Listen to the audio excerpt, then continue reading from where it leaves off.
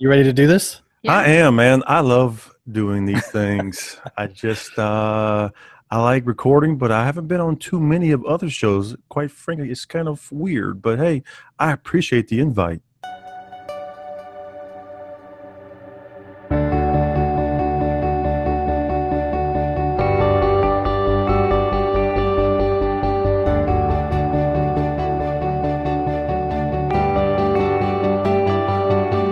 Hey, howdy, hey, welcome to the Disney Hack Podcast, where we discuss tricks and tips for your Disney trips.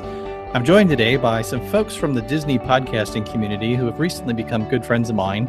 I first met Trent on Facebook, where we engaged in a few conversations and decided to send each other friend requests. And I recently had a chance to have a conversation with him and his wife, Jenny, on their podcast, the DisneyDNA podcast. And I wanted to welcome them on the Disney Hack because being avid Walt Disney World travel goers, they have their own ways of hacking their way through Disney to optimize the magic and save a little money and a little bit of time. And I wanted to tap into that resource and see what kind of great ideas they had that they could share with y'all. So Trent and Jenny, welcome to the show. Hey, thank you for having us. We are happy to be here. Hey, thanks for having us. I'm a big fan of your show. I really love the DisneyDNA podcast. I love that you guys open it with the morning show. That's such a great piece of music that, really gets me excited. And you guys always have wonderful guests on. I especially love it when you have your daughters on the show. They're just so much fun. They're just adorable to listen to. I love it when you get their perspective. As you know, I have a daughter that's around the same age, and I like getting her point of view on things, movies that we've seen, definitely trips to the parks. And so keep doing that. I really enjoy listening to that. And how much fun will it be in about 5 or 6 years when our kids are in their late teens and we're able to go back and listen to when they were so sweet and innocent? Yeah. Exactly. Yeah. Yeah. Well, actually, for us, you kind of have talked about that little song.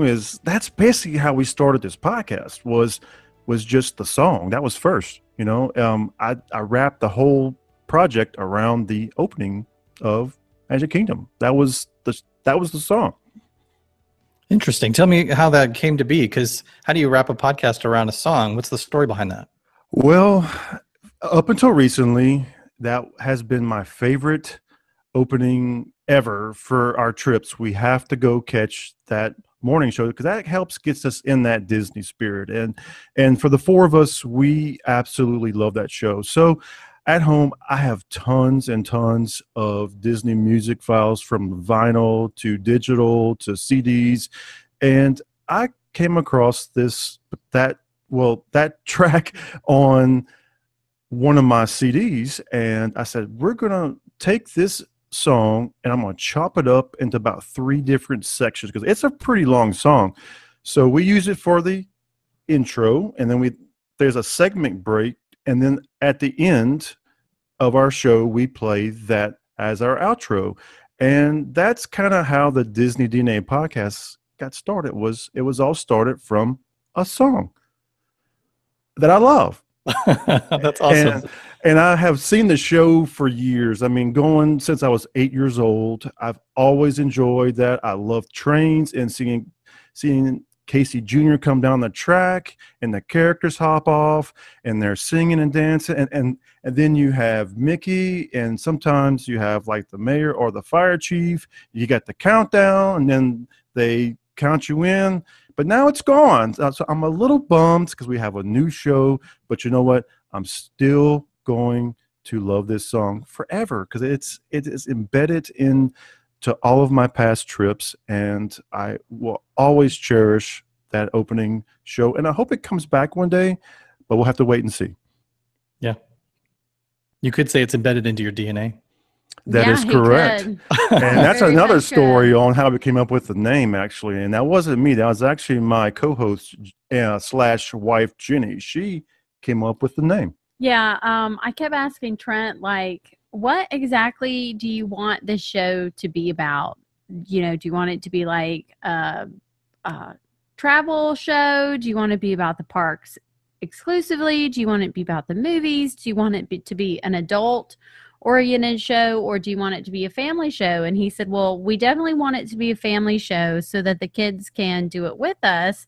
And I said, okay. So from there, I started, Disney Family Podcast, Family this, Family that. And then I was on Pinterest one day looking up some medical stuff, and DNA came up. And I'm like, hey, what about the Disney DNA podcast? So that's how the actual name came to be. Yeah, and it was pretty easy, and I don't know, it works, and we wanted to be kind of like she says, that Disney DNA family, because there's not that many that I'm aware of podcasts that are in the Disney community that have their family with them doing it. So we have 2 daughters, Brooklyn and Sophia, and when they come on, they are incredible. They have such a passion and such that love for Disney, and you can tell when they talk, because they're so excited, and especially when it comes to the content of our shows, they just get really, really motivated and really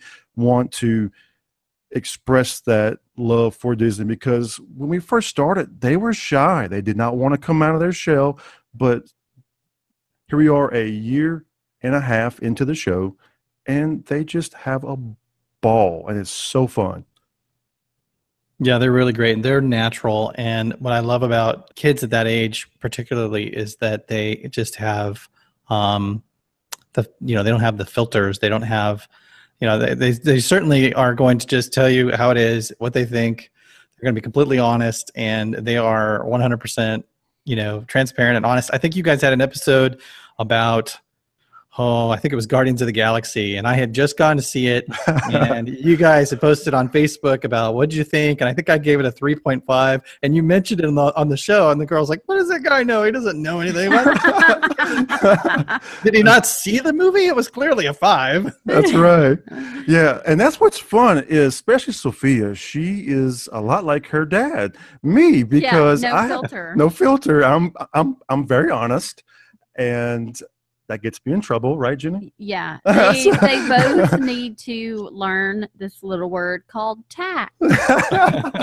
See, whereas Brooklyn and Sophia, even when we're being mean, we do it tactfully, so people don't realize you're actually being mean. Yeah, but it's all in due fun. Yeah. So, but yeah, we enjoy doing it as a family, and we want it to be one of those shows that you can be safe to bring your family into the room and listen to our shows, and there's nothing that's going to be bad. It's family clean, and that's what the whole purpose was. And even when we talk about behind the scenes type things about the characters and things like that, we keep it to where we won't spoil any magic for the little ones who think that these are really the characters. Correct. Things like that we try to keep very family oriented.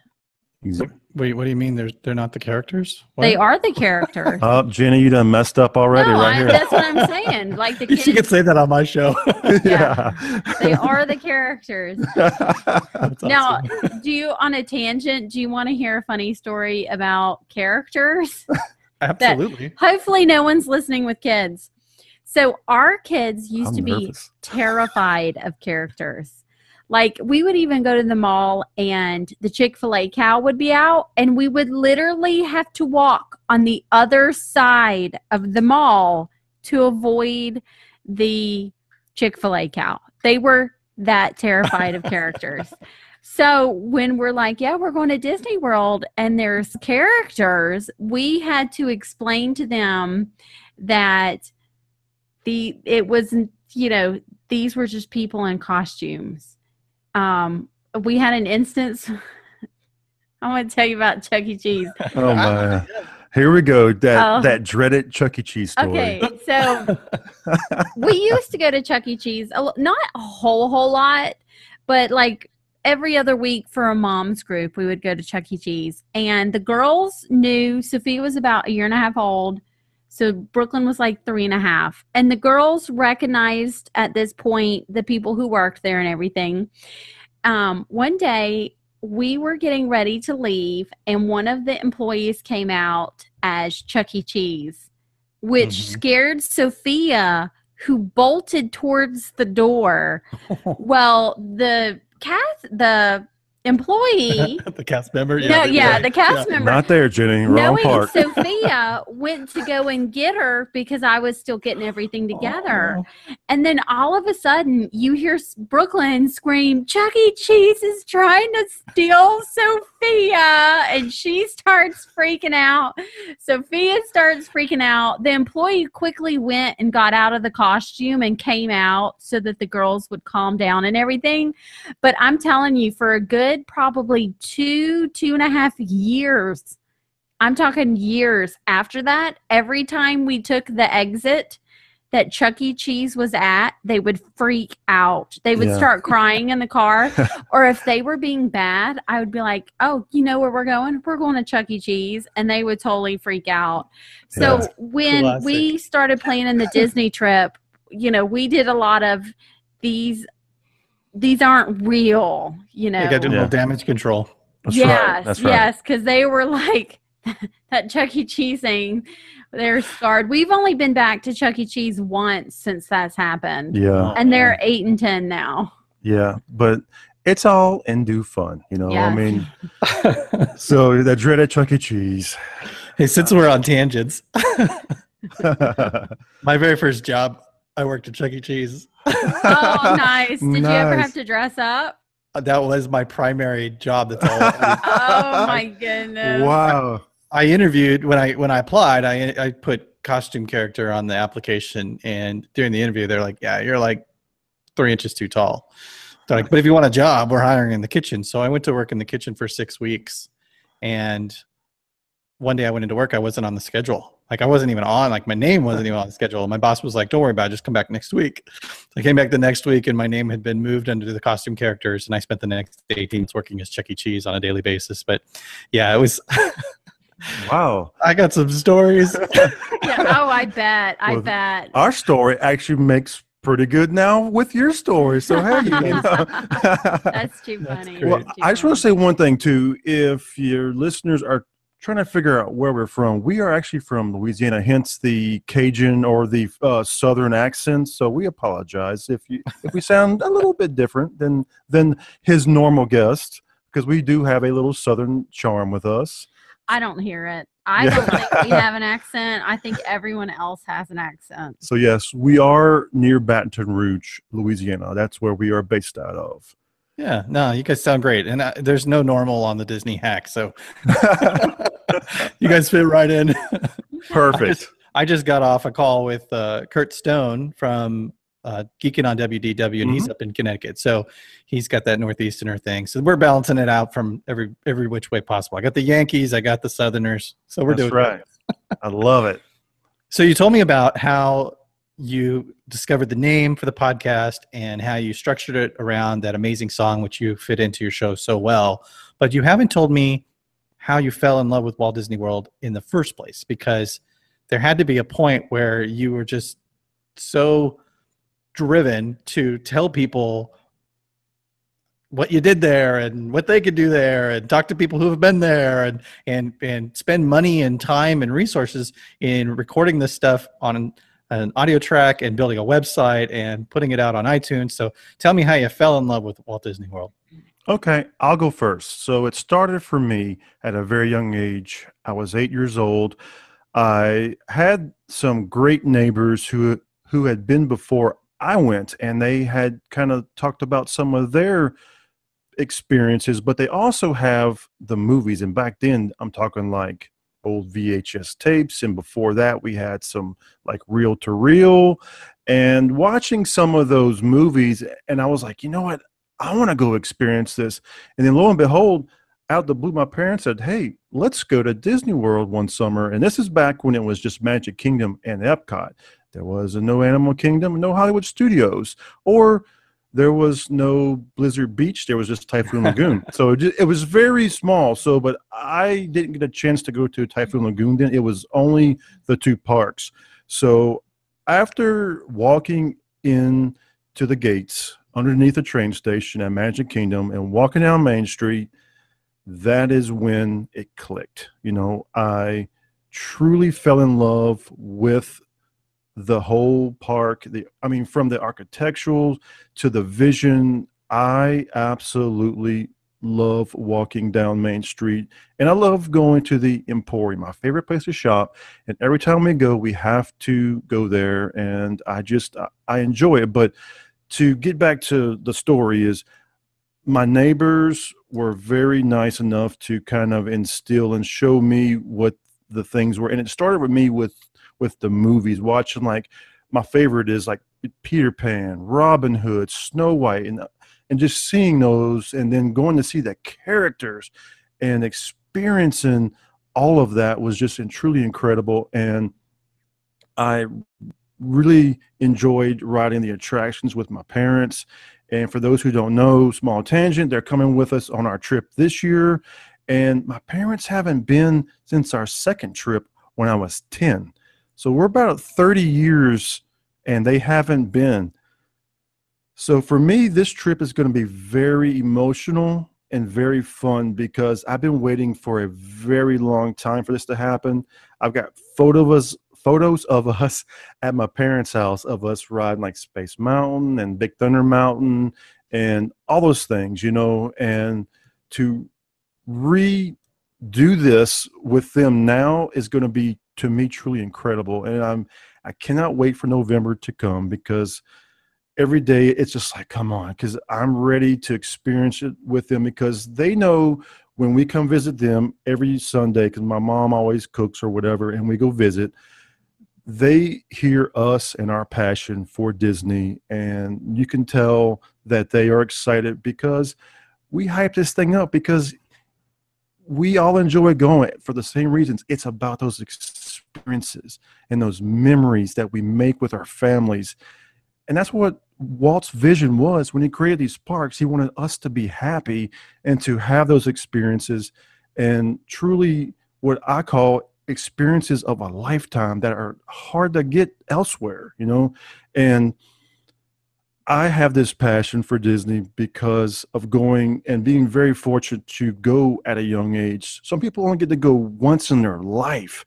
I've been many times, you know, and that's just because I'm lucky, you know. I'm fortunate to take my family, which is the four of us, and we go once a year, and it's typically during Thanksgiving, because we love the holiday season, because the parks, they transform. They truly come to life in that holiday spirit. I love Christmas. Jenny loves Christmas. So does the girls. And to see the trees, the decorations are truly incredible. And I just love it. And I've been a lifetime fan and will always be, and have to thank my neighbors at a very young age. Thank you, Donna and Vicky. I don't know if you listen, but you are my inspiration for being a very passionate person about Disney and Walt Disney World. So Jenny, tell us about your experience. Well, mine is not as grand as that. The first time I went to Disney was on our honeymoon, and I did not do any of the planning or anything like that. Trent said, "Hey, where do you want to go on our honeymoon?" And I said, "I don't care. I'm not paying for it." And him and his dad planned everything and did everything. And then we had kids and life happened, and we didn't come for years back. Like I watched, we didn't really have cable growing up until I was like a teenager and out of the Disney Channel and stuff, but I would watch it at my cousin's house. So I knew all the characters. I've seen all the movies and all that. But we had a good time on our honeymoon. It wasn't until really we started planning our 2014 trip with the girls that it was like, if I'm paying all of this money, we are doing and seeing everything. So I was just really, really jumped into the planning of the trip. I listened to lots of different planning podcasts, and I had different sites that I would read, and there's people that I would kind of Facebook stalk what they were posting and everything. So I really got into it then on the planning aspect of it. And then when our 2014 trip turned out so well, it really cemented the I love Disney and the characters and the movies and all that, but I really love the planning and talking about the planning and stuff like that. Awesome. There are so many people that are in the same boat that they're going to spend $3,000, $5,000, $10,000 to go for a week and a half to Florida. They're going to want to learn everything they can, which is why we do what we do, to try and help illuminate some of these resources that are available for people to, learn all they can, so they can take the advantage of what's available for the amount of money that they're spending on their family. Plus, as you said, Trent, there's just, the experience is pretty much second to none. There's nowhere else you're going to go where you can have this kind of a magical, life-changing experience. And it might be the only time you do it in your whole life, so you want to make the most of it. So this is a perfect opportunity for us to pivot into talking about how the Caillouet family plans for their trip to Disney World. And I know you guys have a trip coming up in November. You're taking your folks with you, Trent. So there's a larger group than normally in the past. So you might be doing some things different than you might have done in terms of planning in the past. Plus, you've got grandparents, you've got grandkids, you've got all these different variables thrown in. So I'm excited to learn what you guys are doing to plan for this trip. And I know you got some notes. So why don't we go ahead and get started with wherever you want to start from. Okay, well, I'll get started. Not with our trip, but with our first trip, how we picked the time period was there are a few sites that have these really great crowd calendars. So you could pick, the less busy time of the year, or say like for us who goes during Thanksgiving, you can look at these crowd calendars and figure out the least busy parks that day and things like that. So we picked our time frame to be Thanksgiving, and we have just always gone back. We are pretty much surrounded by hot weather all the time. And we don't want to go on vacation to hot weather unless it's the beach. So like Gulf Shores. Yeah, we love Gulf Shores. I'm going in August. You anyway, so we go during Thanksgiving break, and you can book, I think it's like 450 days in advance or something like that. Correct. So I know that I can book in August for next Thanksgiving's trip. Yeah. That's a great tip. A whole year in advance. It's like what, a year and a half? No. Yeah, definitely. A year and 2 months or something. Anyway, but we book in August for the next Thanksgiving. And here's the great thing. You can book more than one trip option. Excuse me. So last year, my best friend was going to come with us and ended up not being able to come. But we had 2 trips booked. We had one booked for the 4 of us, and then we had a separate reservation for the 5 of us. So that in case something happened and she couldn't come, we still had the one reservation. We made ADRs for both of them. By the time we did fast passes, we knew for sure she wasn't going to be able to come. So we canceled it. You can cancel within 30 or 60 days. I think it's 30 without penalty or anything like that. So if you do have a couple different variables in there, I do recommend booking more than one trip. It's only a $200 deposit. You get it back if you cancel it. It worked out really, really well for us.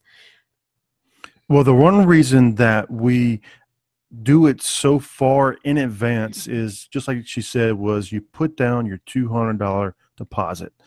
We're that old school family. We like to save cash or money.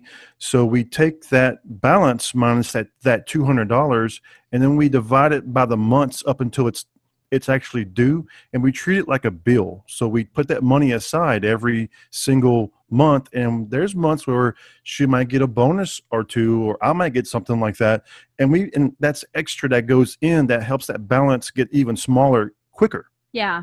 Like this year, we've mentioned we're going with my in-laws, and they actually have their reservation, and we have our reservation, and we've already called the resort, and we have asked to specifically have a joining room if we can, because they'll put all the notes in there. Our first original, let me go back. We're staying at Coronado Springs, and we were just going to stay in a standard room. Well, Trent's dad just had double knee replacement, and he wanted to stay in a preferred. So when we booked their reservation, more money. We changed the reservation on ours, explained the situation, and asked for adjoining rooms. and specifically rooms that were closer to the front. And she said, okay, we'll note about the knees and everything like that. So if you do have some sort of situation like that, it doesn't hurt to call Disney, speak to them about your reservations, see what can be made possible. Our trips, this one's a little more expensive because of the preferred rooms. Yeah. But our trips, we generally stay at moderates. That's our favorite. We stayed at the Value last year. Art of Animation was great. The beds were doubles. So Trent had to sleep with the kid, and I had to sleep with the kid. And then we were in the Little Mermaid, which is like a million miles away from the front. So they are great for certain situations, but they didn't really work for our family. So we generally stay in moderates. Port Orleans is our favorite. Feels like home, away from home. We generally have the memory maker, and we've usually gotten the Hopper Pass, which I didn't think we were going to use this year, but the way it worked out, we're going to be hopping almost every day. Our reservations, and we go for 8 nights, 7 days, are usually around $3,500. Mm-hmm. To get into something I'm going to talk about a little later. So that's usually $3,500. We plan $1,000 for dining because we don't do the dining plan. And then we spend or plan $1,000 for souvenirs or anything extra. So our trips are usually about $5,500. Let me chime in here and say we've weighed out options between cash versus the dining plan. Our family, it does not work for us. Yeah. Doesn't mean it won't work for you. It doesn't work for us. It's cheaper for us to do cash. Yeah. And for the families who are going, man, $5,500 is a lot of money. I don't know how I can come up with that. But like Trent says, if you divide it into 10 months, it's only $500 a month or whatever. It's more manageable. Yeah. And I get paid weekly. So we break that down weekly, and I say, oh, I only have to, $100 out of the check a week. That's 2 or 3 times eaten out. We can skip that in a week. Yeah. So if you break it down like that, it does make it much more manageable for the overall pictures. Yeah. And that's the nice thing is Disney makes things so simple to like save for everything, I mean, all you need is that $200 deposit. And for us, like I said, we're old school. Now, I've heard of people on social media, they buy the gift cards and they got that little hack on that, and that's cool.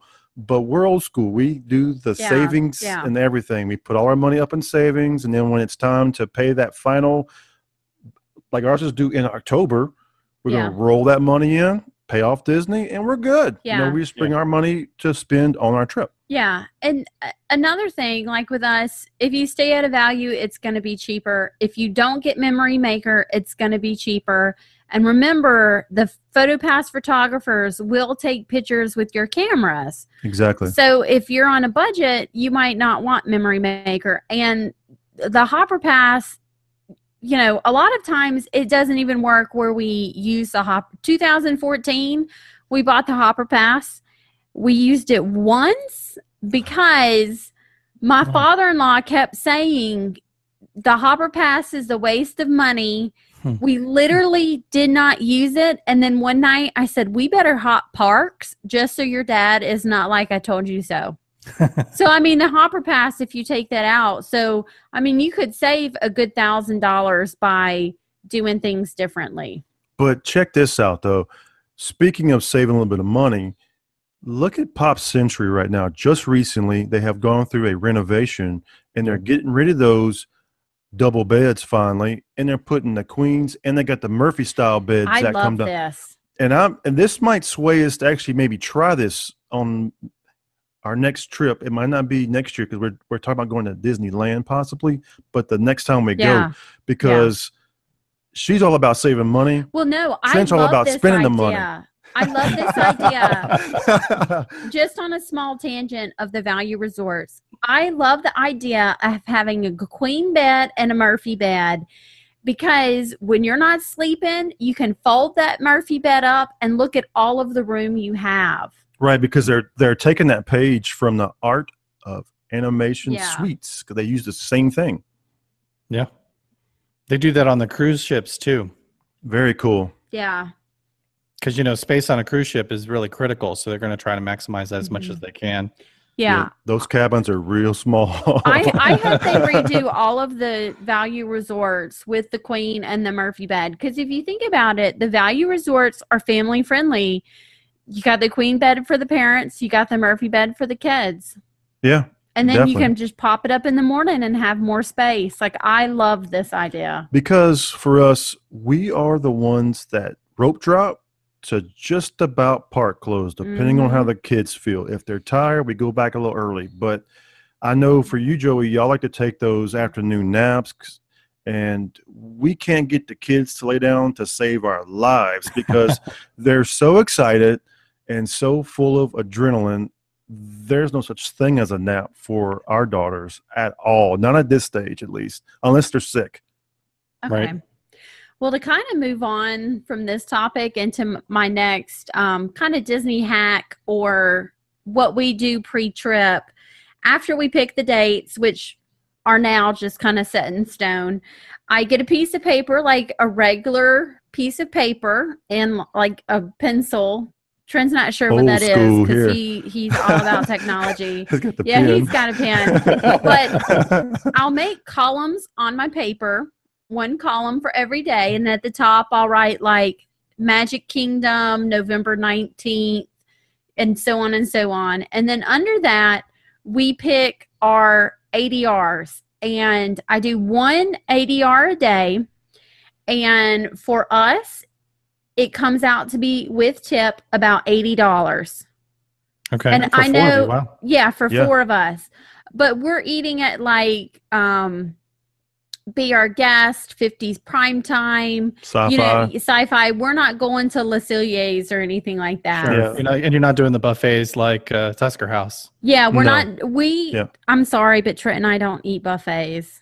We just don't dig them. We love Crystal Palace breakfast, and that's about it. Yeah. So But we're that's not about $100 buffet bucks. people. Yeah. And so we pick one ADR a day, and I write that up there, and whether I want it for lunch or breakfast.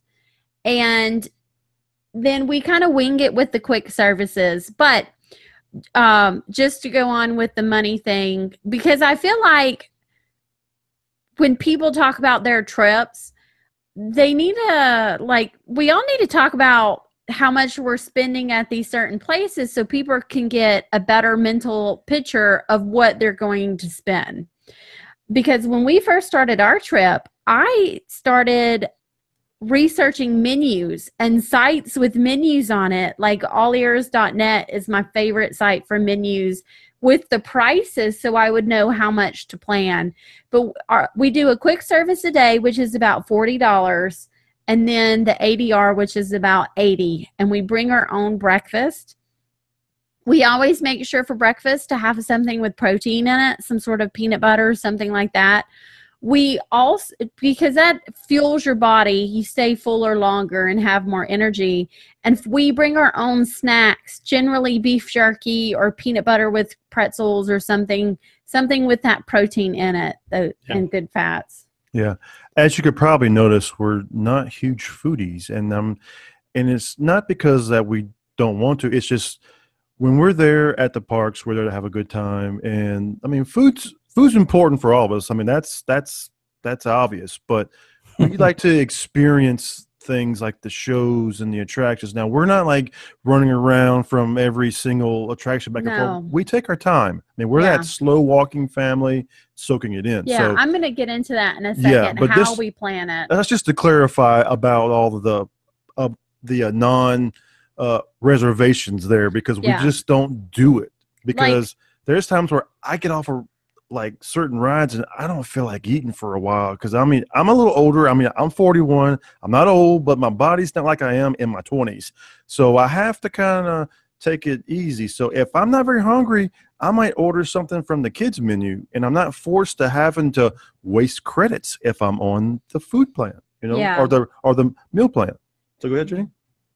Also, another thing with the food, since we are, we're not having lunch till 12:30 or so, and we have breakfast on the way to the park, then we might be hungry for a Disney park snack. Whereas if we eat a full breakfast and we eat a full lunch and we eat a full supper, we'll miss out on the Mickey pretzels and the frozen bananas.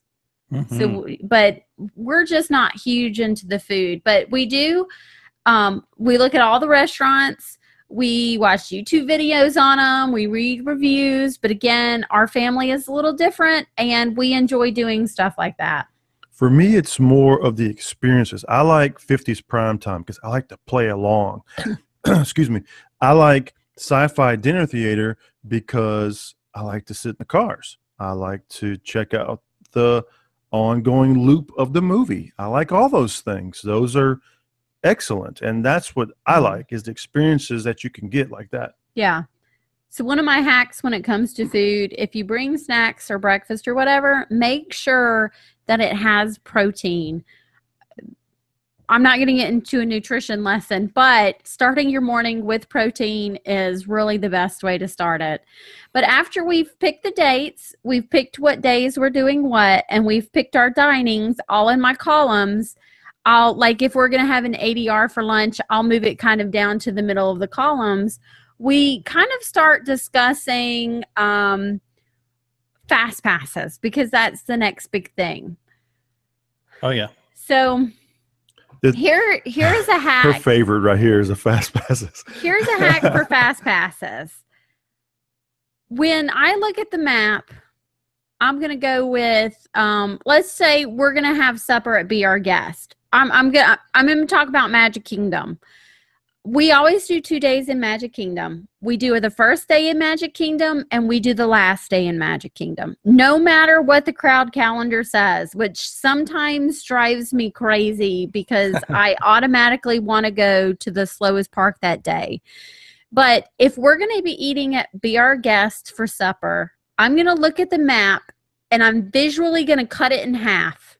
And I'm going to say, day 1, we're doing side A, and day 2, we're doing side B, so that we don't have to stress out about what days, getting all the rides in. When we plan the fast passes, I plan them for around 10, 11, and 12, or 10:30, 11:30, and 12:30. Because if you do rope drop and get there at 9 o'clock in the morning and you're doing side A, you can go and do Pirates, Jungle Cruise, Tiki Room, Magic Carpets of Aladdin, and Big Thunder Mountain, usually before 10 or 10:30. I have to say, my favorite Disney hack is being that first family on Pirates. Love it. Yeah, we did that once. And it's actually fun to actually take a picture with them, because we actually did. We actually took a picture with the people who operate the boat, and it's very fun. But another thing that's kind of creepy but fun, Tiki Room early in the morning when it's just the family of 4 of us. It's a little weird, but it's truly incredible experience. I'm telling you now, it's so funny. Yeah. How crazy. The 4 of you are the only ones in the room. Yeah, that's happened twice. Last trip, another couple was in the room with us, but they got up and left because the birds were freaking their kids out. Yeah.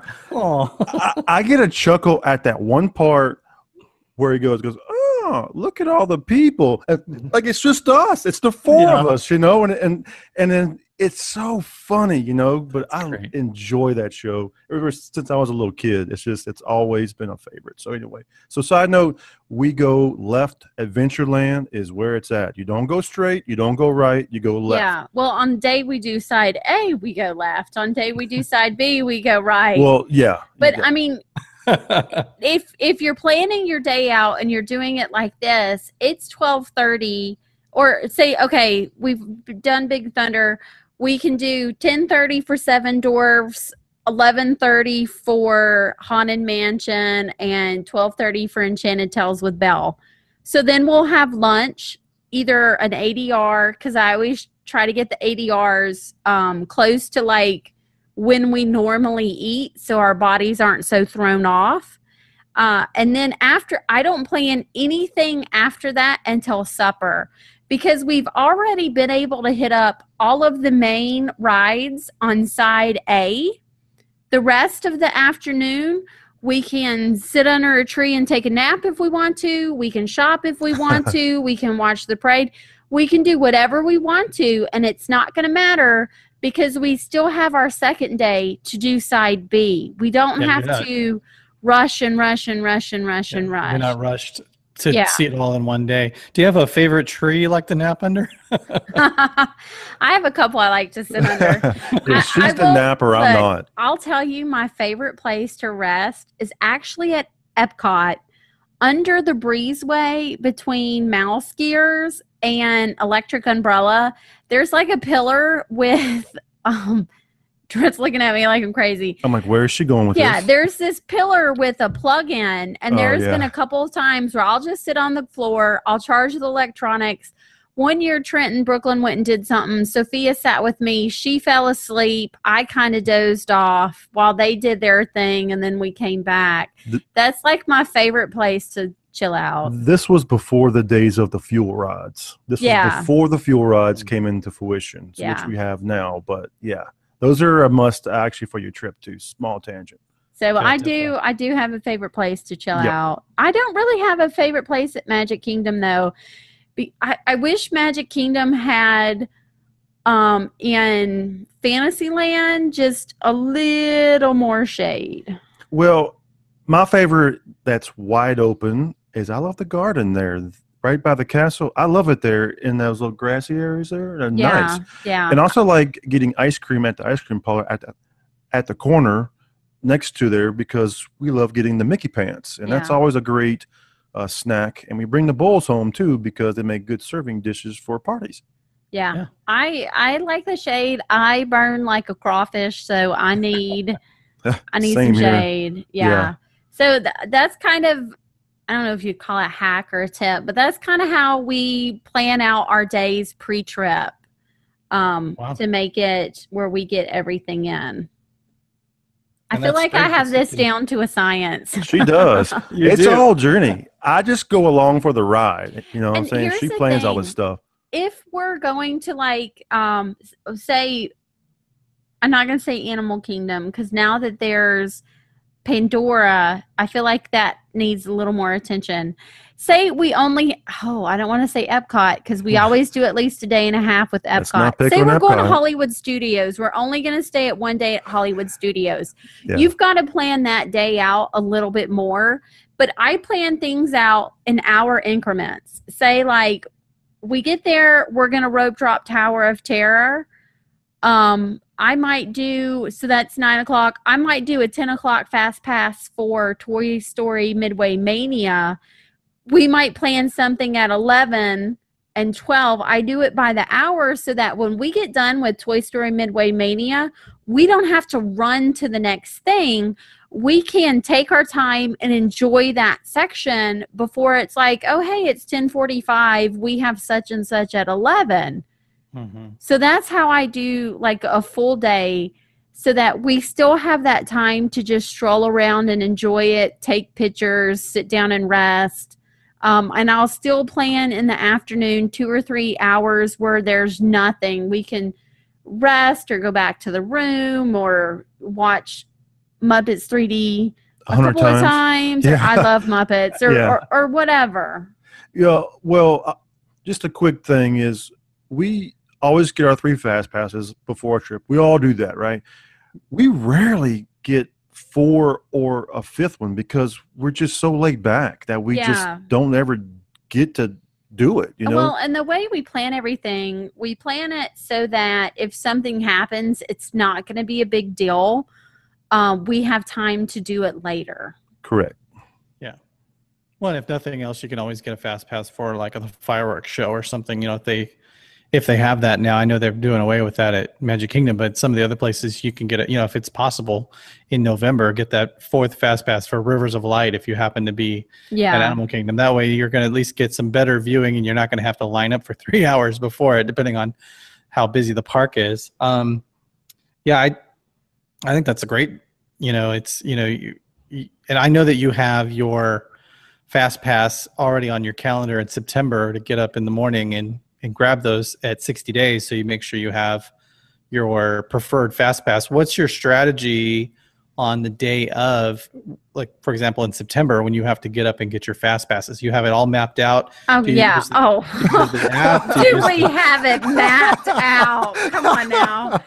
So this year I got all of the ADRs I wanted but one, and instead of supper they only had lunch available, and I feel like it's because we were working with the 6 people instead of the 4.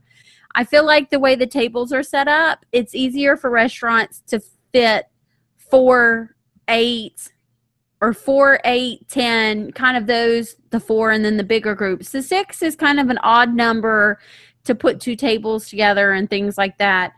So I didn't get the dinners. So the Fast Passes, I'm still going to get them 3-hour increments and everything. But I'll sit down. I've got my columns and I've got my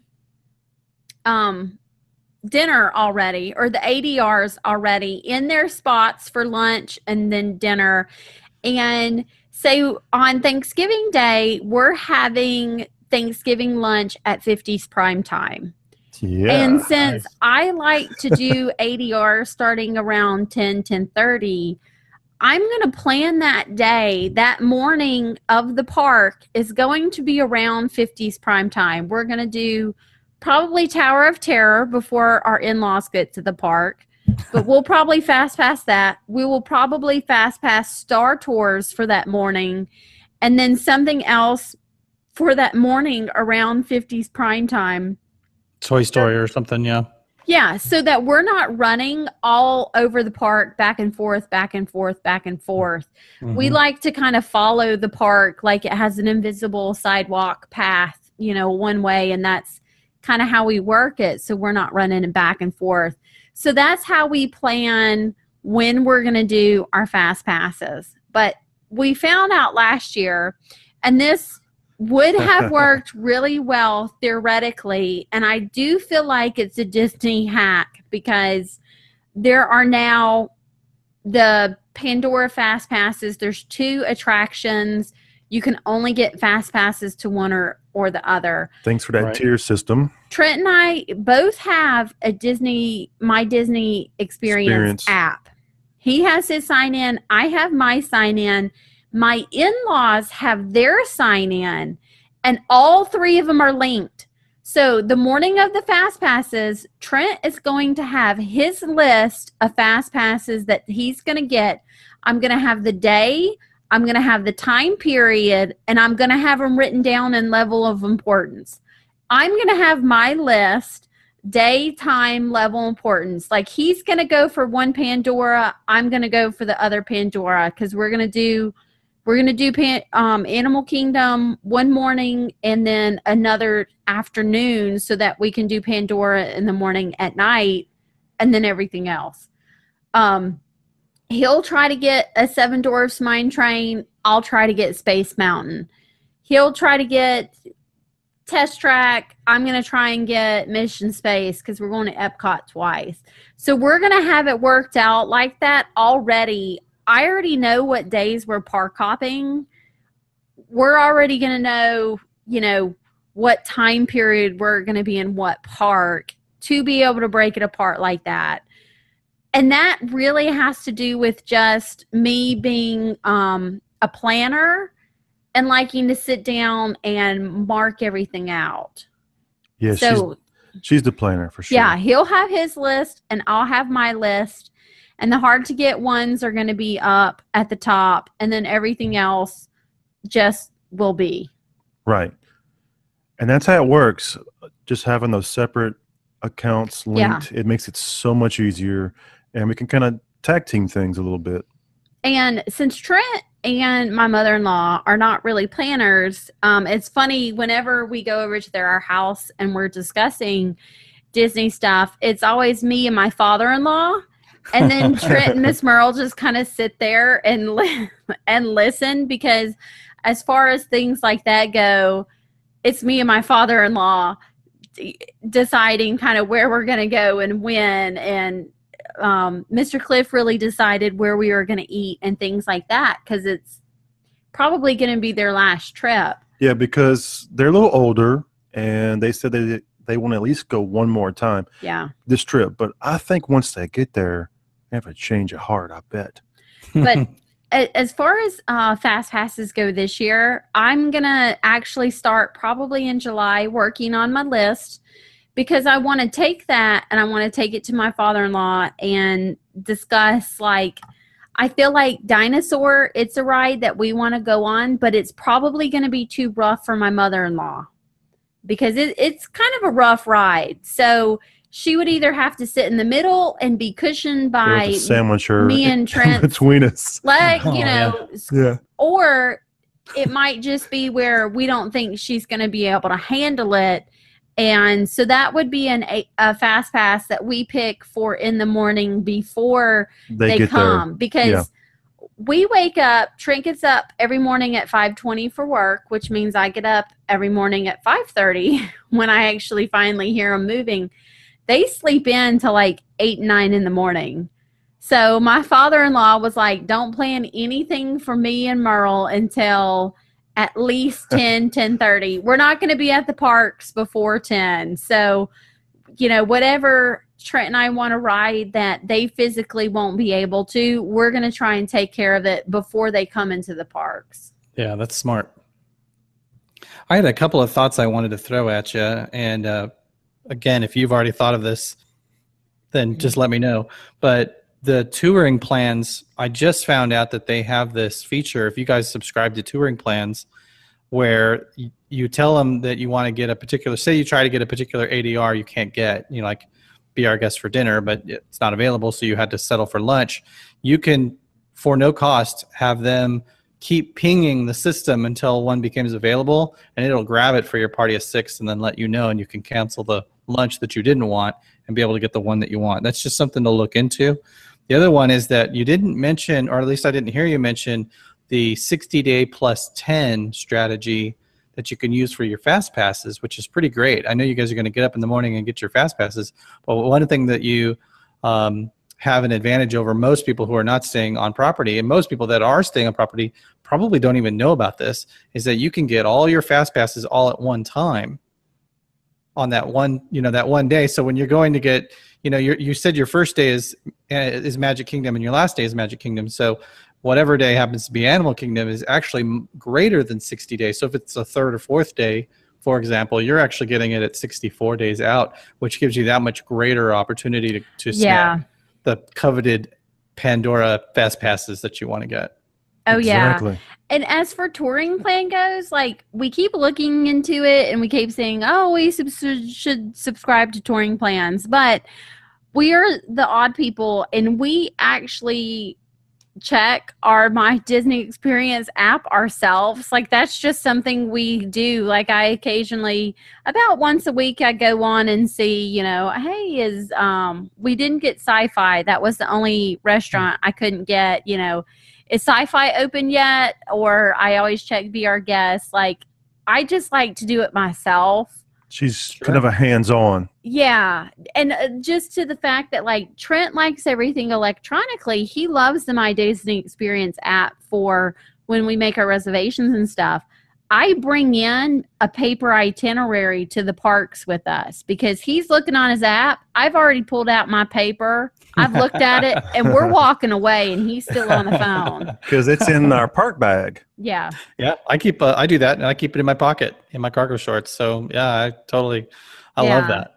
I know touring plans works really, really well for a lot of people, and it would probably work really, really well for us, except I would probably question touring's plans choices for my day just because that's how I am. So I don't use the touring plans at touringplan.com, but there's about 10 other features on there that I find are so valuable that they pay for it 100 over. And that is another one is, I know you guys wanted joining rooms. They have a feature on there where they will go through the process of making sure that that's all secured And they even have photographs from the balconies of every room. So if you wanted a particular view, or if you wanted it closer to the lobby or closer to where the buses pick up, they have that as well. But those are just a couple of the features. I'm just a big proponent of it because I've used it and had so many great experiences. But I've tried to use the touring plan component, and it drives me nuts because I know I can get through the park faster and I can see more stuff, and I know that it's not going to take me as long to do what it says. And so I just kind of push that aside and use all the other features. I don't use that. Yeah. I want to try it out just to even do a review on our podcast about it too, just to see if it was a bust for us or did it work really well. Yeah. See, in that case, it's a tax write-off. And if you go buy a copy of the unofficial guide, there's a code in the back. I think you can get it for as low as $8 or $9. But even at full price, at $15 for 12 months, it's when you compare to the thousands of dollars you're spending on your trip, it's pretty much a drop in the bucket. Yeah. Exactly. Yeah. I know we've been talking a while. I had just a few more things I had wanted to say. Sure. I don't know how long your shows usually go, so. They're usually less than an hour, but you guys are special, so we'll just keep going until you're done. All right. Well, I'm almost done, I promise. Well, when Trent told me the topic, my mind was like, oh, how we kind of set up the beginning of our trip, because we've talked about our trip a lot on our own personal podcast, but I don't think we've really went through how we plan it. Some things we have in our park bags, because I see people talk about park bags all the time. One thing, whatever park bag you get, for us, it must have some sort of holder on the outside of the bag for water bottles. Some sort of cargo holder or something for water bottles. We always have our rain jackets or ponchos. We always have sunscreen. Now, sunscreen is only good on your body for like 80 minutes to 90 minutes. So you have to remember to reapply it. I was just recently told by this guy who is a competitive fisherman, he uses the Bullfrog brand of sunscreen. He said every time he's used it in competitions, he's never burned. But you've got to reapply it every hour or hour and a half, whatever it is. And he said he puts an alarm on his phone to go off that says sunscreen to remind him to apply it. So that's the brand we're going to try for the beach. And if it works well for us, if we remember to put it on, which I'm sure we will. But, that's the brand we're going to bring for Disney. Right. We always have our snacks. We always have our battery charger, like the rechargeable ones, and we always have a phone cord just in case. Yeah. I always have a folder with pockets that we put maps in. We buy postcards. Any of the things that we don't want to get bent. If you do Enchanted Tales with Belle, you get bookmark. Yep, bookmark. All of the things we don't want to bend, we put in there. And then we always have our water bottle. Which is very important to stay hydrated because we have the Brita. Is it the Brita brand? Yeah. Last time I bought the Brita brand, it has the filters in it. Yeah. That's great. It's built in the stem. So when you go up to those water fountains, I know that probably sounds nasty, but you put that water in there and it filters out all that bad stuff. Yeah. And it just keeps you hydrated because now during our time, it's not very hot during November, but I can only imagine what it is June, July, August. Well, we bought the Brita water bottles at Walmart, I think for like $13.98 a piece. We've always brought two, but we've always kind of just used one. So I think next time we're just going to, now we'll have your parents. We'll probably still bring two. But the filters are good for like 3 months in the water bottle and indefinitely until you use them. Correct. It's a long expiration date. So it's not like, you might go, $14 for a water bottle. I already have water bottles. Well, the filter comes with it, so you're not paying extra for that. And think about, I know counter service restaurants you can get, or quick service, you can get free water. But think of how long it takes to go and stand in line just for a free cup of water when you could just go to the water fountain Florida water to us tastes a little funny, so that Brita filter just helps it taste like normal bottled water. Yeah. Yeah, Florida water tastes funny to people in Florida too. Yeah. With your park bag, when you're going up to security, make sure you pre-zip every single pocket in advance. And if you've got ponchos or rain jackets or animal comes with us, our little stuffed animals or park mascot, we always take kind of the bigger stuff out so it's easier for them to look into. Correct. So if you do that, it saves a lot of time. Everybody behind you, you will be their hero for the day. That's right. And it makes things a lot snappier in line. Yeah. Yeah. Here's my last thing. Before your trip, you need to mentally prepare yourself for rain, for cranky kids or cranky adults, for blisters, for sunburn, for having to change your plans some, to mentally prepare yourself to get hit in the ankles a couple of times by strollers. I feel like we plan this trip and we go, oh, this is going to be perfect. And a lot of people get there and it's not exactly what they plan and they leave feeling disappointed. But I feel like if you're mentally prepared for something to go wrong, you're not going to be disappointed because you were like, yeah, I knew it was going to rain a couple times, or yeah, I figured I was going to get hit a couple times. I did this before last year's trip. And when we had to take Brooklyn to the emergency room in an ambulance on that Saturday, it was a big deal, but mentally it was like, okay, I'm prepared for something to have happened, and this is what's going to happen. I mean, she had a small concussion. She was totally fine. The next day we went to the park. She just had to take it easy, but I didn't feel disappointed. I don't think Trent felt disappointed. No. I don't think the kids could. Well, Sophia didn't. She was fine, but I don't think the kids, really can prepare themselves for disappointment anyway. I don't think Brooklyn was disappointed either, because being in the wheelchair when we went to different places, she enjoyed that. The cast members took extra time to talk to her and check on her and things like that. So that kind of made up for it. But I was mentally prepared to have something happen, not in that range, but just something to happen. And when something did happen, it was like, yeah, I was prepared for that. It's fine. I knew my trip wouldn't be perfect. Right. And on top of that, with her and the experience of going to the hospital, that's hard to plan for. It was just a sudden thing. And for us, it was something that I think we handled pretty well. I mean, look, if there's an emergency, let me just a little tangent on what I did wrong and what I wish I had known.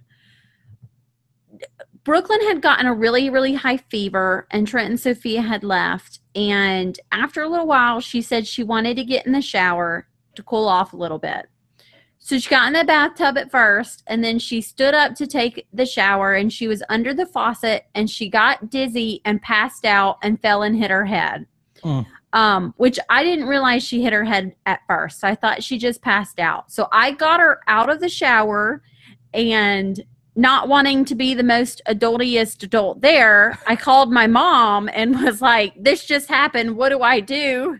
And her not wanting to be the most adultiest adult said, you need to call this other person who is a nurse and teaches nursing school. And, so I called that person and she said, you need to go to the emergency room. Yeah. So that's what we did. I got her dressed. I called the front lobby and they said, if you can get her up here, we can get a car to take you to like an after hours clinic, because it was a Saturday. And I said, okay, I'm by myself. Trent's at the park. I can't really get him because he's on the bus and everything. So I'm getting Brooklyn, who's not really awake, we're in the aerial suites, all the way 100 million miles away from the front. So we are walking, literally taking 5 steps, and she's sitting down and falling back asleep. And then 5 more steps and sitting down, falling back asleep. And we do this until we're about halfway there. And I couldn't get her to wake up again. And a cast member found us. And she said, don't take another step. I've got this. She called. She said, if you leave any of the parks or resorts in an ambulance, Disney actually pays for the ambulance ride. Wow. And if I had known that, or had even like thought, which I wouldn't have called 911, because I don't know, I'm just not the person who would call 911. But if I had at first thought, I need to get a cast member, I would have saved Brooklyn 20 minutes, because this cast member took over. We got her in a cart. We got her, we were kind of fanning her off. The paramedic showed up like 2 minutes later. The security guard, the main security guy showed up.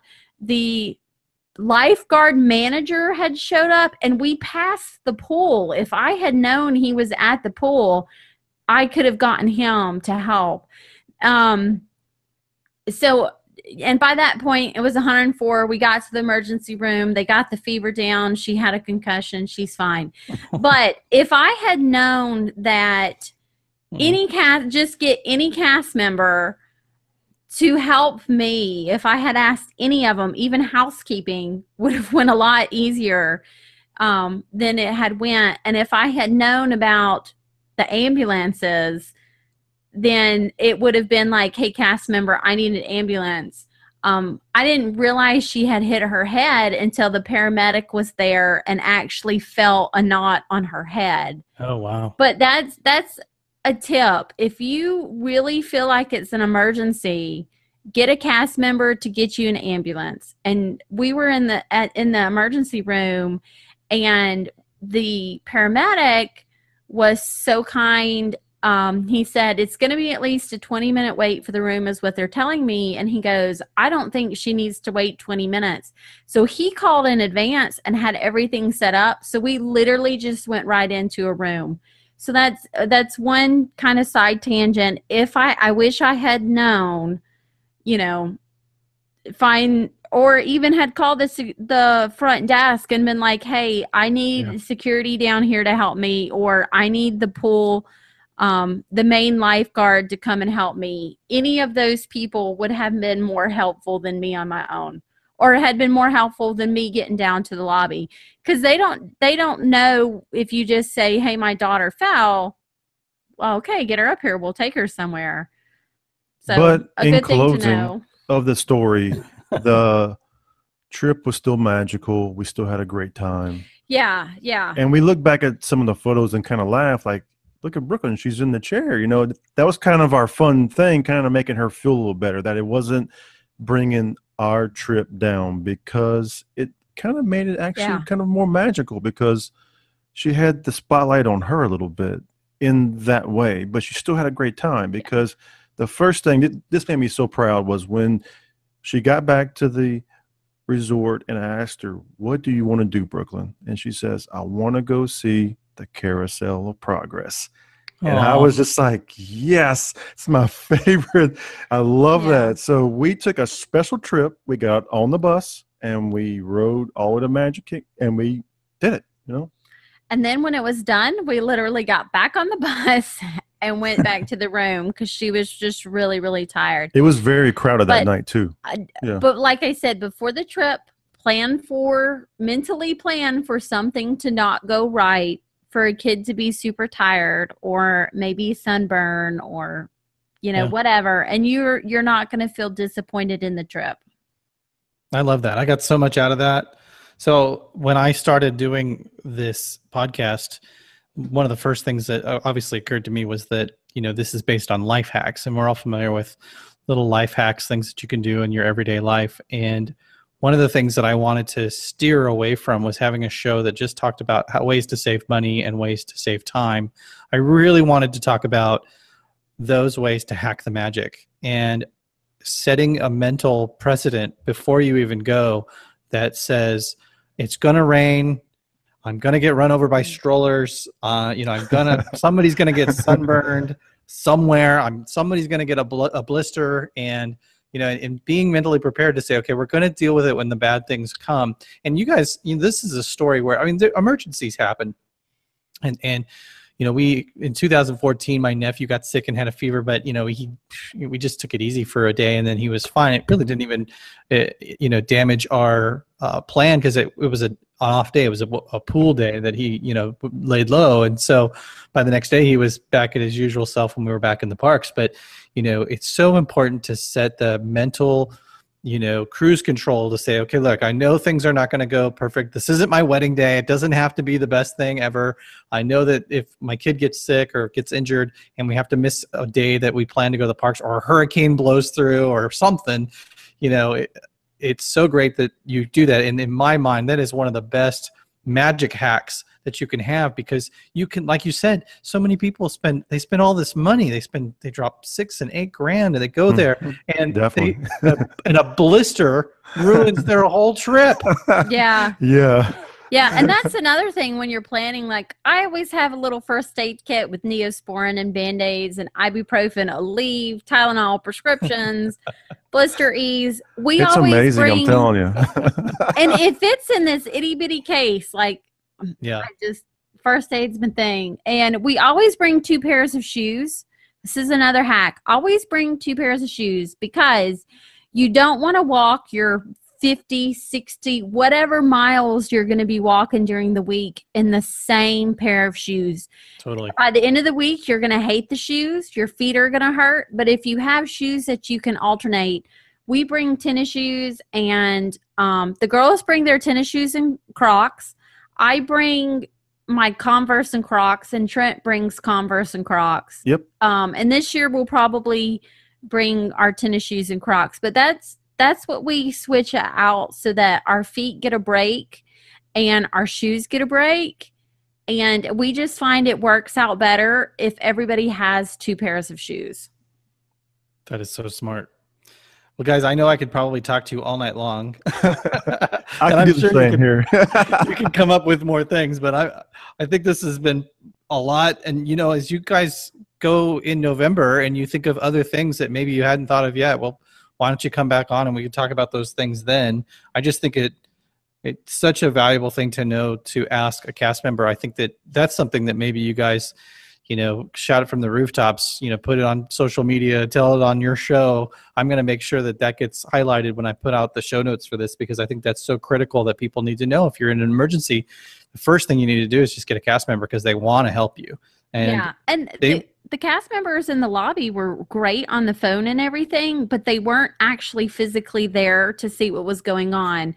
Whereas if I had walked outside to the balcony and had yelled at the guy spraying off the sidewalks or someone to come up, it would have been so much quicker and easier, because that cast member would have physically been there with me. Yeah. Yeah. With the same energy you used to call your mom, you could have called the front desk. But knowing that information is so vital. And always have 2 pairs of shoes. Yeah. Exactly. Yeah. Awesome. Awesome. Well, I so appreciate you guys doing this, coming on. I knew you guys were going to have some good stuff. And you know what? This has been the easiest episode I've ever recorded, because well, you guys you're seasoned, right? You've been doing this a year and a half. You guys talk through your whole show. You do your live show on Facebook every week. So you're used to talking. I didn't have to do, I mean, I've done 10% of what I usually do. I didn't have to pull a lot from you. You guys were doing all the work, and I really appreciate it. Why don't you take a few moments and tell everyone how they can find you, how they can connect with you? I know you guys are active on Facebook, so they can, you know, send you a friend request or get into your community and talk this stuff up with you wherever you're at. Okay, you can find us first and foremost at our website at the DisneyDNApodcast.com. And on there, you will find all the ways that you can find us, from Instagram, Twitter, and Facebook. And just actually in those, just search Disney DNA Podcast. And you can listen to our podcast several ways. You can find us in iTunes, Google Play. You can find us in Stitcher, iHeartRadio, and TuneIn. And I'm working on getting us ready in YouTube just for audio. It's just another outlet. And we also do our weekly Facebook Live show, and we usually do those on Sunday nights around what about 7 o'clock? We usually 8 do them o'clock? around 7 or 8, but 7 we've o'clock? been talking about maybe starting to do them on one of the weeknights. Yeah. But if you like our Facebook page, then whenever we do our show, we actually put event reminder out a couple of hours before we do it. So if you want to watch it that night, it will pop up that we're going to be doing it at whatever time. And whenever we switch to, we can't officially switch until I find out what day I'm taking my notary classes on. And then after that, we're going to be doing it a weeknight. Yeah. And the whole purpose of that is so we can connect with the listeners, because we appreciate those who support the podcast. So check us out. Yeah, check them out.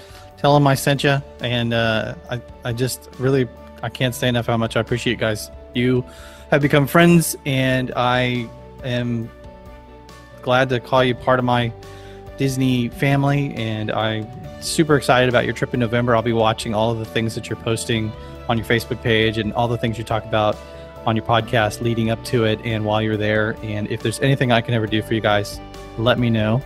I'm going to go ahead and end this here and say thank you so much for listening to my conversation with the Caillouets about their trip and how they planned it to go to Walt Disney World in November. If you have some really unique family Disney travel hacks that you want to share, please let me know. You can find me all over the internet at The Disney Hack. And I just look forward to talking to you then. But until then, make sure to pack 2 pairs of shoes. Good night, everybody. Right. Bye-bye.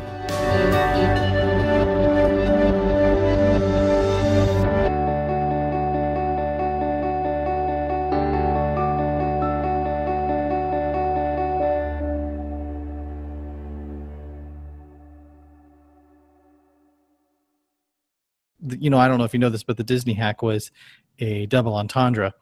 Mm-hmm. You know, I like to think I know a lot, but the reality is I can learn from everyone, and especially the podcasting community I've learned so much from. And so you guys are a fountain of knowledge that I want to, you know, be able to pick your brains and learn some stuff from.